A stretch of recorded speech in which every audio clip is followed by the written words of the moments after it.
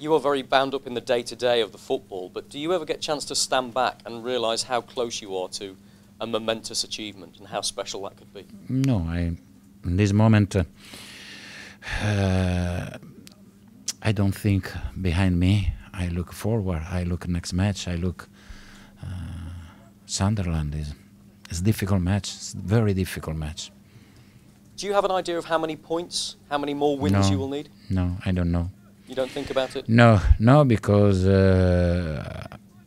I can wait. The others can win all the match, and then I must be focused. Match by match. Now Sunderland, and after I don't remember who is the next. My focus is on Sunderland. Do you expect Tottenham to win 6 out of 6?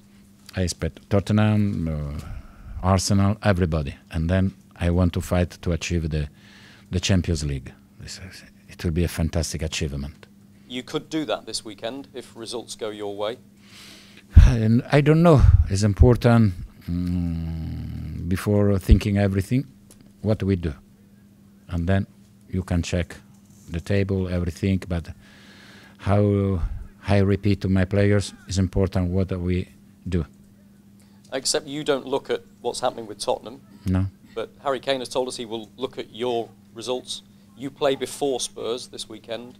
Is there a chance to get that psychological edge over them? You could go 10 points clear of them. Could be.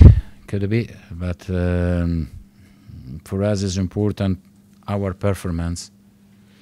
That is really important for us because Sunderland are desperate and then it will be a big battle.